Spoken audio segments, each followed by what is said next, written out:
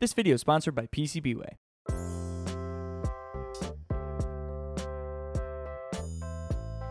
Hello my goblins and ghouls, my name is Steven. God damn. The pick and place assembles boards. It has a vision pipeline that works and detects parts. The motherboard is just about done. As I say this, we're finalizing the tweaking on the last beta of Rev 3 and we're just about to release it. And Lucian and I have been gearing up to start making a bunch of kits of this machine. Now, in order to make kits for it, we also need to have made a lot of motherboards. So in this video, I'm gonna set up a production line of indexes to make motherboards for the index. True rep wrap functionality. It's making parts for itself with itself. So freaking cool. Now this is not quite as easy as just taking everything I bought for this revision that's sitting here on my desk and multiplying it by 3 and buying it all from Amazon. If we want to make sure that when we buy parts for the machine, we know we're getting the exact same thing every time, they're all toleranced and spec'd out and we know exactly what we're getting, we can't just buy stuff willy-nilly wherever we find it. The way to make sure that we have a consistent source of a product is to actually work directly with a vendor. And this is what Lucian has pretty much been working on for the past month or so, trying to find vendors for all the parts in the machine, finding a good source of them, making sure that they're within spec and they can source enough of them for us and they're within our budget. And it has been a challenge. But Lucian's super good at this, and this is what he's done at a lot of his previous jobs. He kicked butt doing it at Formlabs. So we're using this opportunity of making 3 indexes as a chance to validate all the parts we're getting in from potential vendors we want to work with. But we've also had to run a ton of prints in order to have enough parts to make 3 full machines. And so we ended up setting a little mini print farm up across the hallway. And here's the print farm room. This room is originally where my studio was set up when I first moved to the house, but now it acts as a print farm.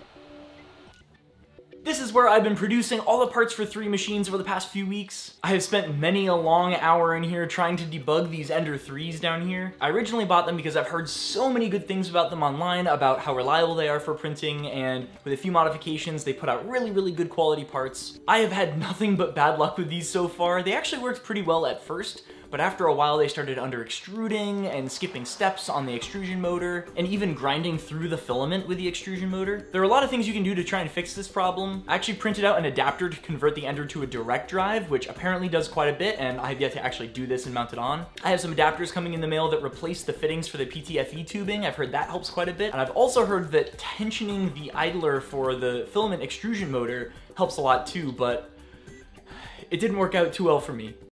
I just need these printers to be working right now, and they're just not. So I did a dumb thing, and I took an extra long bolt for the tension on the idler wheel that pushes the filament up against the hobbed bolt, and I pushed it way too far, such to the point that it literally broke the arm that holds the idler against the gear. So yeah, after asking my patrons for advice, a lot of them recommended to me that I look at a Prusa Mini. The Prusa Mini is not too much more expensive than an Ender, but so far, it has been so reliable. I kick a print off to it and it comes out the exact same way every time. Beautiful quality. It's really awesome. Over the past couple weeks, as I've been running this farm and printing out all the parts for this video, I've been realizing how important it is to just have a tool that works. When I bought my first 3D printer the sophomore year of college, it was a project. It was fun to work on. It was fun tuning it and playing around with it and seeing what optimizations work best. But at this point, I'm not looking to fiddle with a printer. I just want it to make the parts for me. I want it to be a tool and not a project. And the more time I spend trying to use them for a practical application and not a one-off prototype, but actually keeping them in production and using them for useful part creation, the more I'm really appreciating uptime being a consistent variable, part consistency being a consistent variable. So anyway, after a ton of printing, I have enough parts for 3 machines. Oh, this table looks so cool, check it out.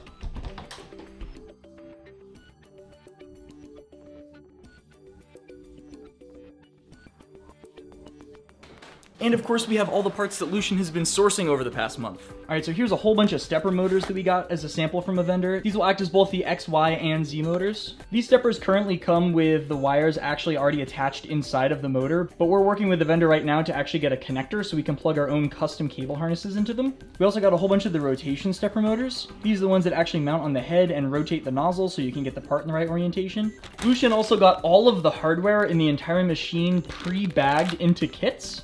So this is all of the M5 35mm screws that you need. This is all the M5 nuts that you need, all kitted out and labeled, along with just a whole bag full of limit switches, the classic MakerBot style limit switches. We just have dozens of them in here. all the GT2 timing belt pulleys and idlers, right angle brackets, plus some cameras as well. Lucian worked with a vendor to actually get them labeled as a top and bottom camera, and when you plug them into the computer, they enumerate as open PnP bottom camera, so you know which one is which when you plug it in, which is pretty sweet. And a lot of GT2 timing belt. This thing is like a dinner plate. These are stepper motor drivers. Each bag has 4 of them, and we've got a lot. And of course, a bunch of pumps. These are the pumps we're validating from a vendor. So far they've worked super well and have really, really good vacuum, along with a sample of the blow-off valve that we'll be using for releasing all the pent-up vacuum inside the line so parts get released a little quicker. Linear rails for the Z-axis. Got a whole bunch of those in there. All kinds of stuff. All right, I've got everything I need. Let's build some picking places.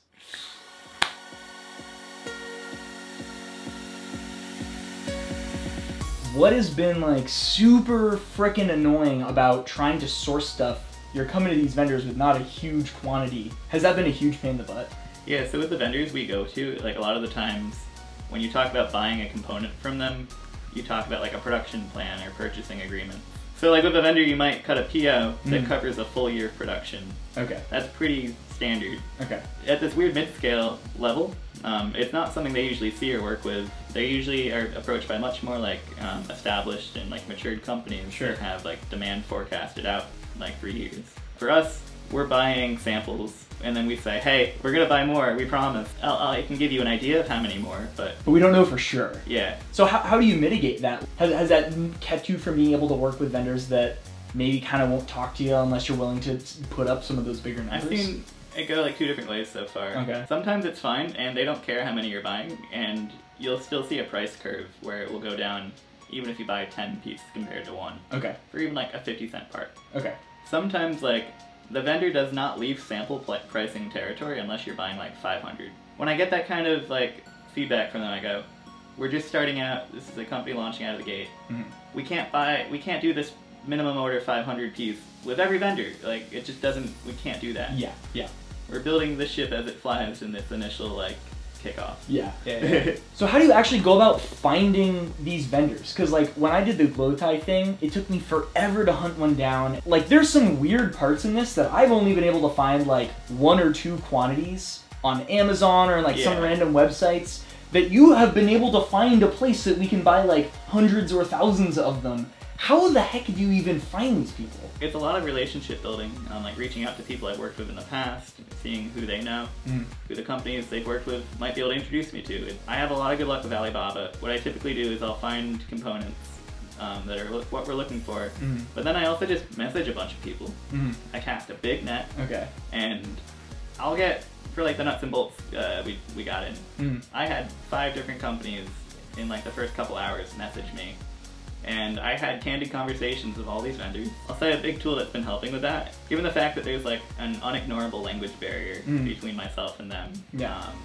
Like I will sometimes quickly get the vendors on to WeChat to talk to me because the translation tools there are phenomenal. Oh, WeChat has built-in translation? Yeah, and it's really good. Okay. So like conquering the language barrier is like a big reason we can be successful here. A lot of the times I find it's really helpful to be up late. It's like a show of camaraderie. Like, it's kind of rude to expect these vendors to like wake up at 7 a.m. to talk to you or to be online at 7 p.m. to talk to me. Yeah. Because they're offset by 12 or 13 hours. I take it upon myself to be available to them. Yeah. Like we're not necessarily the most important customer at these scales, so I want to be easy to communicate to and like be there. So I would generally waking up at noon and being on receptive to online communication like with these vendors until like 4 a.m. We were almost doing like follow the sun development where like, there was someone always awake in the house. Yeah, someone in this house 24/7 thinking about index for like 2 or 3 weeks straight. Yeah, pretty much. That's wild. It was so fun. I'm glad you enjoy it. Yeah, I'm a night owl anyway, so I don't really mind. Right.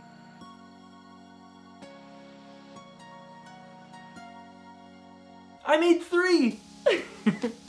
And it kicked my butt. I was not expecting this to take as long as it did. I have built and rebuilt my bench prototype test index maybe 12 times. I thought it was gonna be pretty easy and straightforward to put 3 of these things together. It was not. Putting these 3 together took me a solid day and a half. and it was exhausting.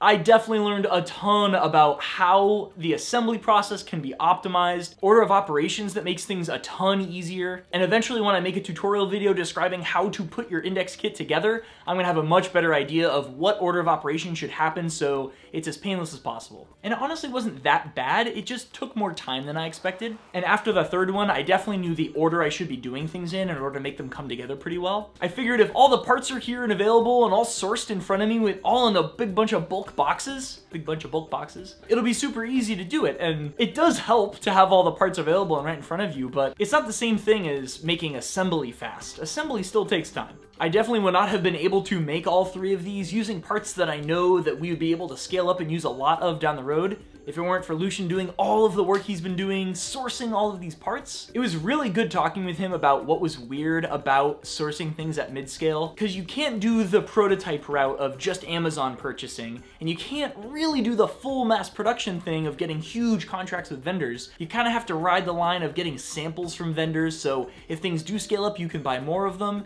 but you also have the reliability of knowing that you have a dimensional spec that you can ask for from the vendor. You know that it's going to be a good, consistent source you can always buy more from and not have your Amazon seller run out of product. Yet another thing that's kind of weird when you try and make things at this mid-scale, sourcing's funky too.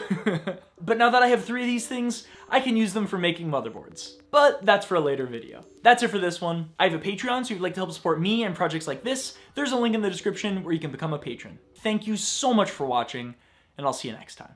But before I go, I want to thank this video sponsor, PCBWay. I've been using PCBWay for all the boards in this project, including all of the beta revisions of the Rev 3 motherboard that we've been spinning up. So far, we've spun 2 betas of the board, and being able to order the board and know that I'm going to have it in my hands within a week has been really helpful for trying to iterate really quickly and checking designs and making sure that they work before moving on to something else. If it took longer, it would just drag out the development process even longer and make it even more time before we're able to release this board. And of course, the boards always come out really beautiful. If you're looking for a board shop, I highly recommend PCBWay. Thank you so much to PCBWay for sponsoring this video.